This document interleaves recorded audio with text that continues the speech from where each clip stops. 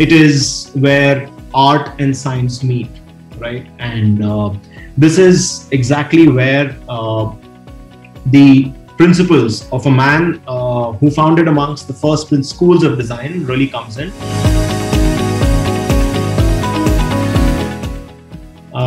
Walter Gropius, he's a German architect. He founded the School of Bauhaus, the Bauhaus School of Design, in 1990. And he was amongst probably the first, to actually want to make art accessible to everyone, right? And the way he did this was he brought artists and craftsmanship together in the school of thought, and then created the Bauhaus School of Design, right? And it's quite poetic, actually, that very funny too, that this guy didn't know how to draw. He was an architect. He didn't know how to draw. He used to pay his students to make his architectural drawings and all of his renditions and stuff like that. They would be made by his students, and he would pay them to do it, right? And of course, you can find enough about this person online. But what is very important is the principles that were kind of that evolved thanks to this Bauhaus School of Design, and allowed this person to therefore become instrumental in how a lot of people think about design today. And a lot of these principles are very relevant, right? The Bauhaus School of Design, from the beginning, now Bauhaus means construction house. I'm assuming that's clearly German out there. It's sought to unify craft and art. And it is not by working with artists and craftsmanship separately. It brought both these types of people under one roof in one school, and said, okay, let's create a curriculum that brings together art and craft. We talk about some of these little elements of design in India that have kind of, these are all part of the India Design Report as well. But these have also changed over a period of time. And I'm quoting some examples which I believe are relevant even today, and are also important from a cultural context, right? So the first one I'd like to show you as an example is the lota. Everyone knows this as the lota, matka, gada, chambu, kodam. It's multifunctional, it's a unique design. You must have seen people in villages and in the cities carry colorful versions of this, carry water for long distances, to carry water back home, keep water at home. When you use this as a Purna Kalasha in the sacred context, it becomes the pot of plenty. You put a coconut on top, a bunch of betel leaves on the side, and it becomes the symbol of goddess Lakshmi when you're doing a puja, right? The same pot transforms into an image of the demon's head to ward off evil in some cases as well, right? So the versatility of this product, from the time when you're born and somebody sprinkles sacred water on you, to the point when somebody passes away and you take their ashes in a crematorium all the way to the sacred river back, you basically take your entire journey in this lota, essentially, right? And it has grown as a cultural symbol. It has evolved. It is a very important part of Indian history, Vedic history, as well as our lives today. Everybody's house has a silver or a brass or a bronze version of this at home.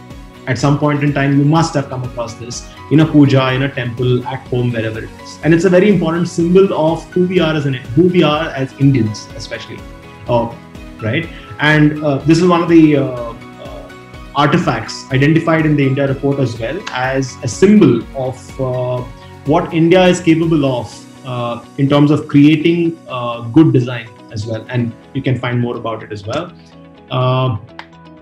The next one, and one of my favorites, is the ambassador. This obviously needs not much of an introduction, but it has been a part of our history. It came to India from the Morris garages back then, and of course it was manufactured in Kolkata. But essentially, what made this car so versatile, right from carrying our prime minister, our presidents as the white ambassador, to the black ambassador, where people get transported to their graveyard or the crematorium. It basically covers the entire journey in between. Whether it's a taxi, whether it's a personal car, it was a status symbol of sorts. And I still find this car amongst the most elegant of designs that was curated and created for the Indian subcontinent by this company at that point in time. Also, one of the most important reasons why this car was really successful as a personal car, as a taxi, was because the front seat was a bench. 4 people, relatively thin people, let me be honest, could actually sit in the front seat and the back seat. This car could carry 8 people, You do not have a car today that can carry 8 people in that size, right? For a country that needed mobility, this was amongst the best things you could get as a taxi, right? So just one example of how versatile this car was and is, right? Next one, again, one of my favorite pieces of fabric, long pieces of fabric, is the sari. And everyone here understands the cultural significance of the sari and just how versatile it is in terms of how many different versions of adorning this particular fabric exist today, right? You have people wearing it on cultural events. You have people wearing it for pujas. You have people wearing it for special events like a marriage or a festival. So it's basically extremely versatile. And the best part is that it's still evolving. There are people still using the sari in different ways and trying to don it in completely different ways that haven't been done in the past. And I believe that is the simplicity and the effectiveness of this particular fabric in terms of how versatile it is still and how relevant it still is in the world today, right? It is, apart from being a symbol of grace and elegance and all of that, it's just a symbol, in my opinion, of an Indian woman as well. I'm not trying to be particularly one-sided there, but I'm just saying that it's just an elegant piece of fabric that just epitomizes what I'd consider an Indian woman as well. You just know that someone knows how to wear a sari as well. But anyways, let's go ahead. The next is the ghungru. I'm not sure if anyone here is acquainted with the dance forms, but the ghungru, and I didn't know this for a very long time, was not meant to be an addition. It was meant to be, it wasn't just meant to be a random addition to the dance form. It was meant to enhance the footwork while the dancer performed. So the objective was that the dancers would stay in touch with the rhythm, the tal, the laya of the dance that they're doing, whether it's whatever the dance form is, Bharatanatyam, Kathak, whatever the dance form. But it's also meant to enable the person viewing the dance enhance their experience of actually seeing the dance form, to connect with the rhythm and connect with the dancer on a separate level. So you're not just seeing the dancer, you're also hearing the dancer. That was a very important aspect of enhancing that. So it might have been a very simple addition to a dancer's attire, but in my opinion, it's amongst the most important because it just brings out the dance, whatever the dance form, in a completely different way. Your experience of that dance and the sound that you hear is I think multiplied many times over just by the fact that the person is wearing a ghungru. And again, there is, from what I've understood, there is obviously variety in the number of these ghungrus within the ghungru that you're wearing as well. So whether it's a 45 or a 50 number, and there are more ghungrus to be attached, and the knowledge and the understanding of the dancer also kind of varies with that. But again, I'm not really as acquainted, so I'm going to reserve comment there. But like I said, this is another very important aspect of design, not intended to be designed, but intended by someone who thought about it to enhance the experience. So whatever the person tried to do definitely helped in enhancing the experience, and therefore became a very normal part of dance in the world, right? A lot of international dance forms, from what I have seen, and I did a little YouTube search as well, actually try to use the ghungru too. Kind of cool there. The next one, and this is my personal favorite, is the mortar and the pestle, or the grinding stone that we most normally have at home. And in my old house, we used to have this big stone slab with a big grinding stone that we used to use to make the masalas and the chutneys and the additions to our food as well. And it's finding its way back into our homes as very elegant looking objects in our kitchens today, right?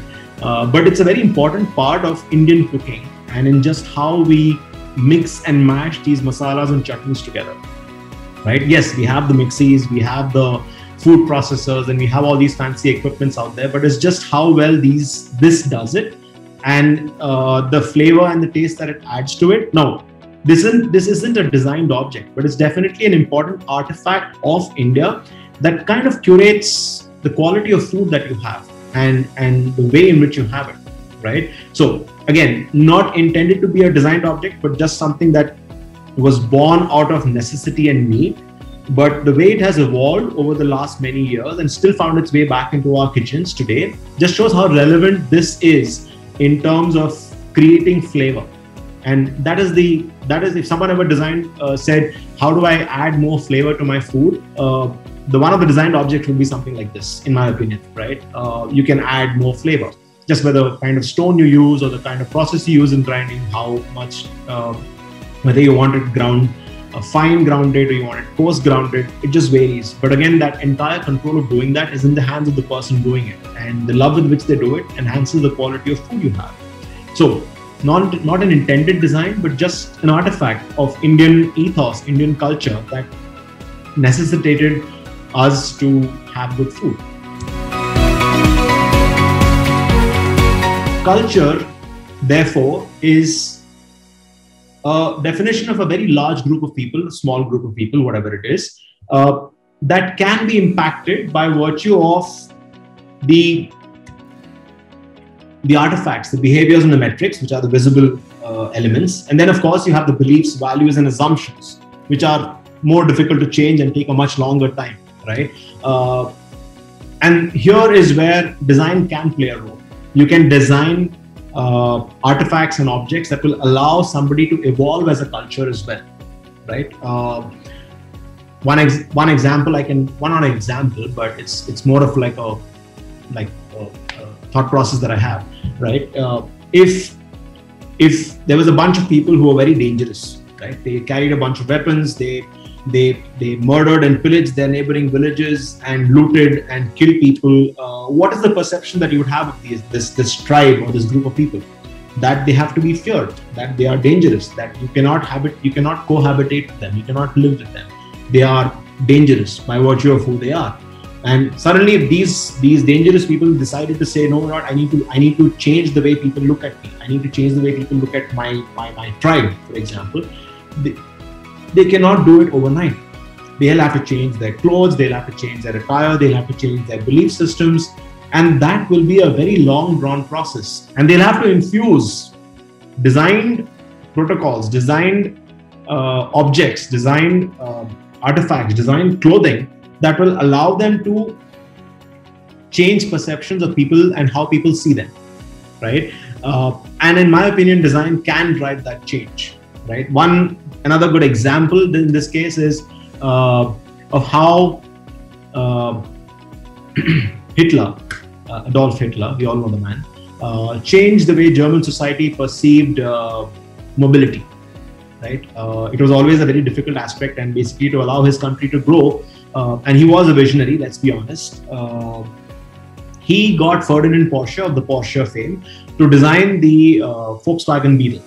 The Beetle, and of course Volkswagen was manufacturing it at that point in time, and it went on to become the symbol of mobility in pre-war, post-war Germany at that point in time, and basically allowed people to start commuting, for a far lesser price than, say, a much more expensive vehicle from the other more luxurious German brands at that point in time. And it was this element that essentially drove people to kind of start commuting, start connecting, industrialization started to happen far more effectively than it did in the past. And it did transform the economy. It did transform the way people started to see Germany as well, of course, post-war at that point in time. And of course, mobility in whatever forms today still allows us to do that. One amongst the first things when a country tries to do when it allows for a change of perceptions within society is like how our government today is trying to enable people to buy electric cars and go electric, right? It's a very slow and steady process. They are changing artifacts, they're changing behaviors, they're providing metrics to people to show the value of going in for that change.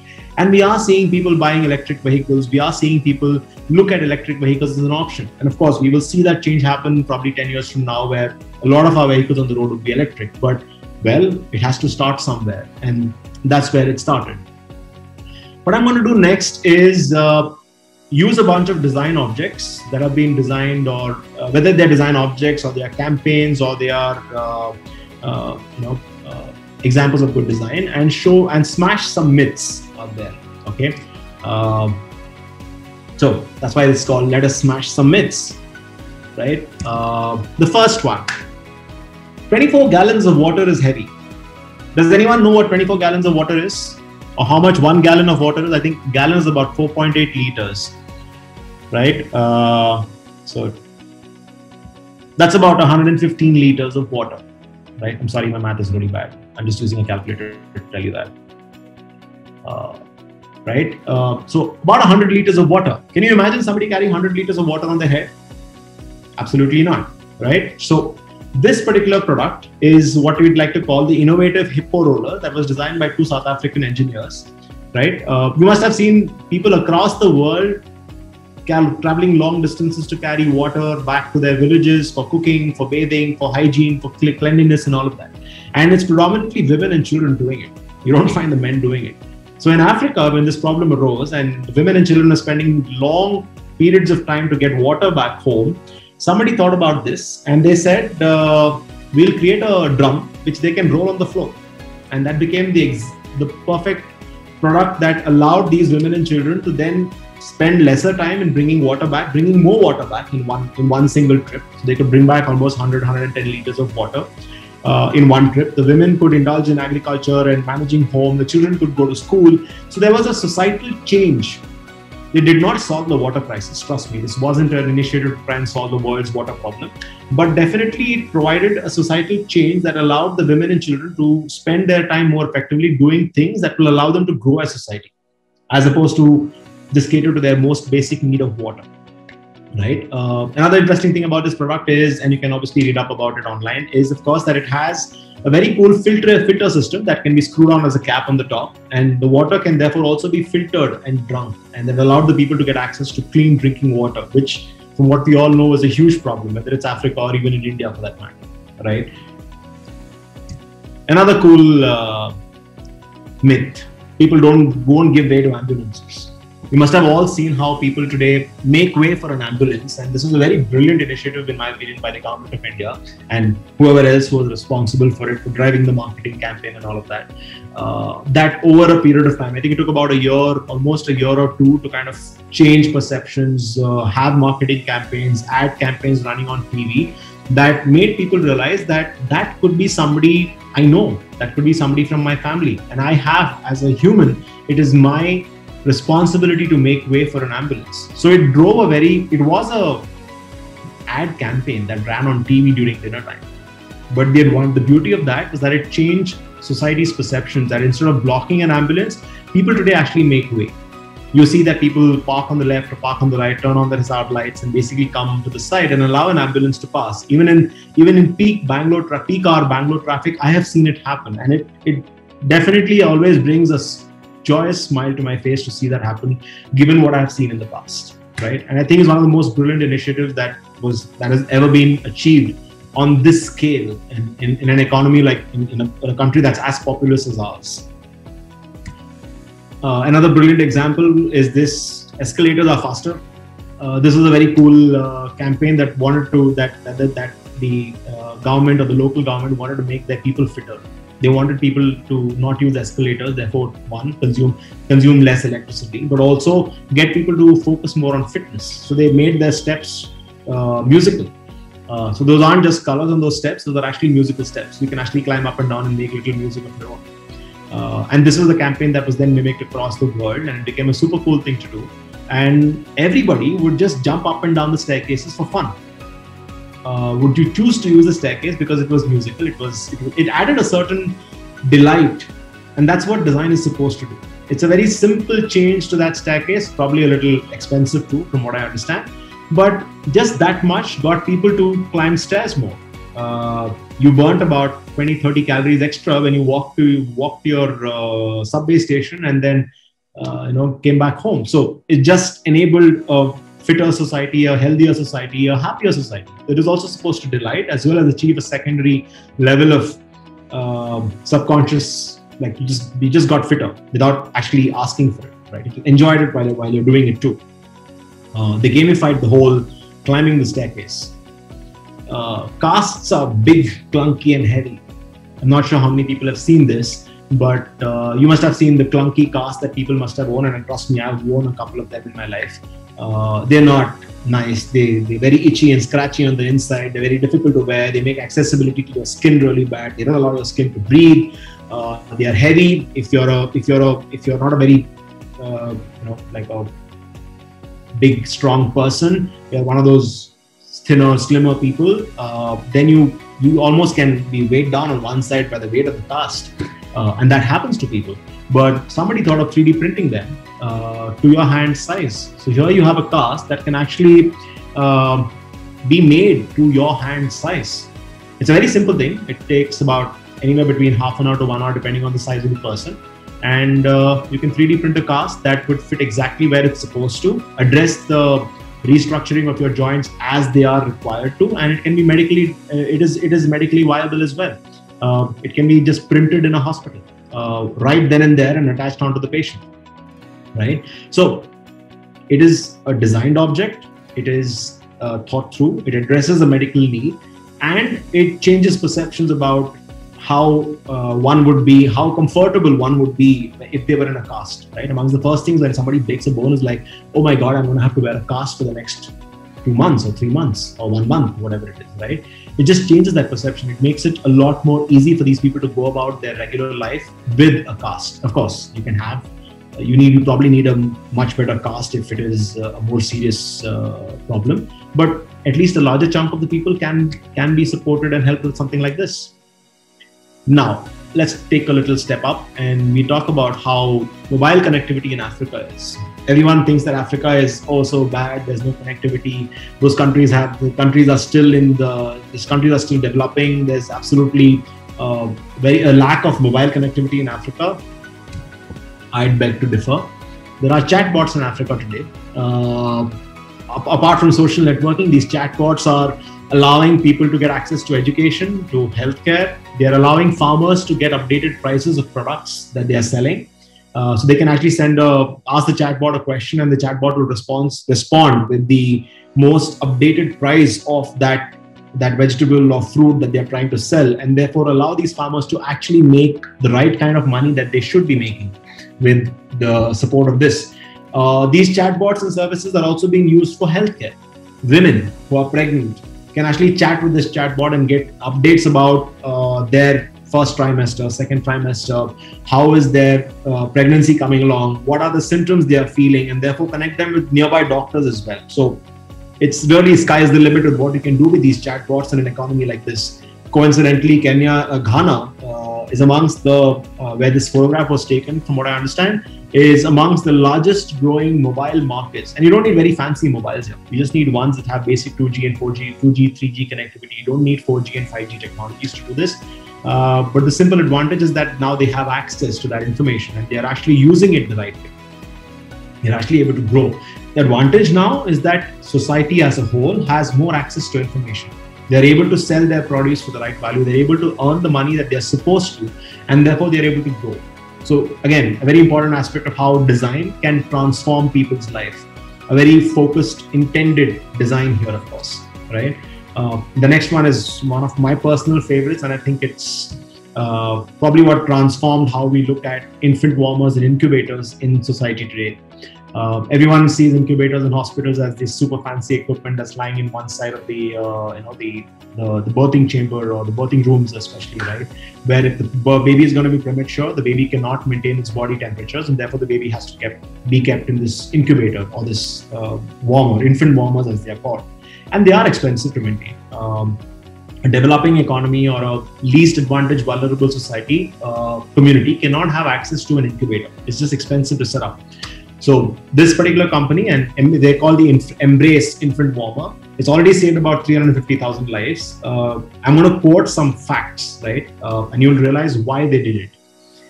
Every 10 seconds, the world loses a newborn. 6 babies die every minute. And these are pretty recent facts that I'm quoting. 3 million of those babies die in the first 28 days of their life. Millions of these babies grow up with defects and debilitating health issues as well. What this infant warmer does is a very simple thing. It takes a phase change material, which is basically, you can think of it as a waxy substance, that when you heat it up, it's basically a sheet. You can keep that sheet on a chula or on a village gas. It melts. It is then inserted back into the baby warmer, and then the baby is wrapped with this particular, and of course it's like a sleeve for that waxy substance sheet. and then the baby is wrapped up in that sheet, and that particular waxy substance can maintain a healthy 98 degrees temperature for 8 hours. That is enough for a baby to be warm through a cold night. That is exactly what this has been able to achieve. And I think it's whoever thought about it and whoever came up with it, I think at the grassroots level, solved a lot of problems for people who don't have access to expensive healthcare today.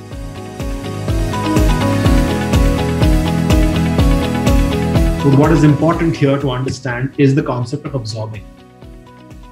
That you have to be able to absorb, that you have to be able to imbibe as much as you can with the people that you're working with, and therefore understand what you're designing for, who you're designing for, what are the challenges that you might face when you're designing these objects as well, and therefore grow as an individual.